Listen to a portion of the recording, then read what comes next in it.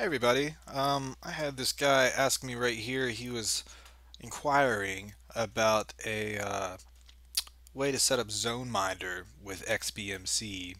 And I said, hey, yeah, it does look like there's a plugin right here, and he asked if I can implement it. So, yeah, let's see if we can implement this real quick. I clicked this link, and I got to this form that I'd recommend to him. This was back in 2015, December. It is now September of 2016, so it does look like the plugin's a little bit older. There may be a new version out there, I don't know, but I just went ahead and grabbed this guy. That took me to this GitHub page. I clicked on download zip right here, and that gave me this nice little zip file. Also had to go and download Kodi slash XBMC real quick. Um, I took the zip file. The zip file contained this plugin video Zoneminder master. So I took that and I put it right here into the Kodi dash slash add-ons location, and I restarted Zoneminder. So that brought me to, or restarted Zoneminder, I restarted Kodi slash XBMC.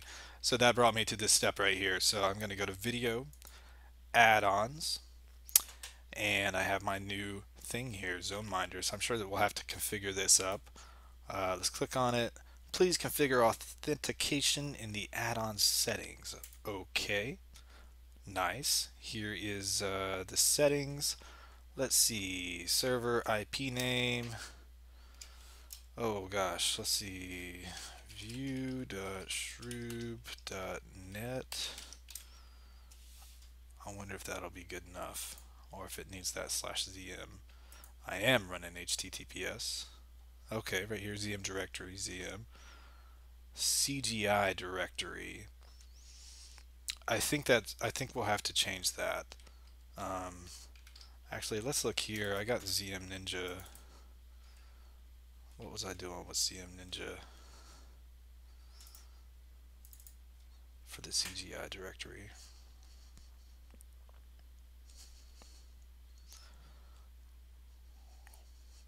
Now, I've never really used XBMC or Kodi that frequently. I'm familiar with it, halfway, but I've never really used it as a media center. I usually just watch YouTube and Netflix and things like that. Don't really have that many of my own media, and what media I have up on Plex. Alright, so it looks like it wants /zm. Let's try that. Back over here, we'll do zm slash. Let's try that. I haven't tried any of these settings, so might not work at all. Authentication. Yeah, authenticate. I think my username was Alex, and my password is super secret. And actually, I'm going to go ahead and kind of block this out just in case it wants to show you my password, because you don't need that. Okay, it didn't. So let's shoot that back up there. Okay. Okay. Now, let's see what happens when we click it now. Working. Nice. Okay, let's do front live view. Man, that's pretty cool. Man, I need to mow my grass. Now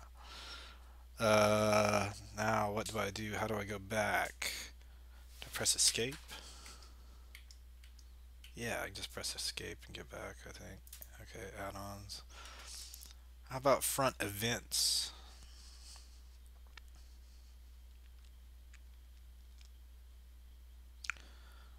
Ooh, definitely thinking a little bit more on that.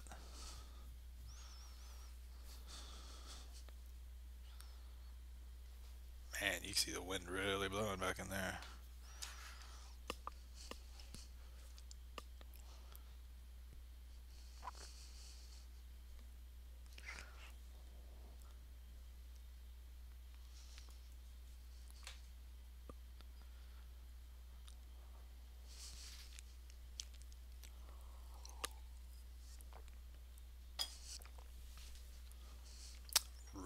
working on that. Let's come back to that one. Nope, can't even come back to that one.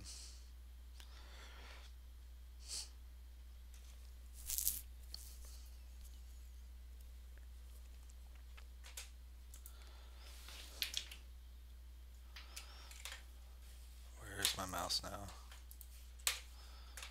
Here's my mouse. Enter value. No, get out of there. Has to stop that. Okay. Montage. I know I have at least one or two cameras out. Does montage do anything?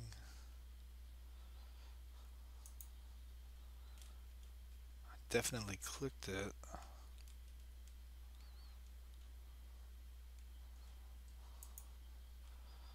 Montage not looking like it's doing anything. How about the dog cage? Yep, it loads up fine. How about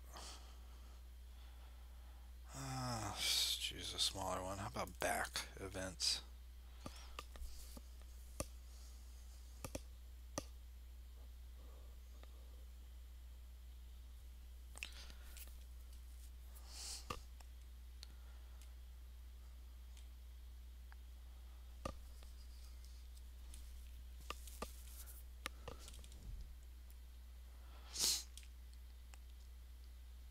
Well, it's taking forever, and I'm pretty impatient.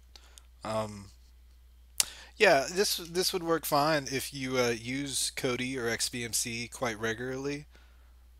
I don't, so I would actually. I never even look at the footage that these things capture unless I like notice something is missing or something.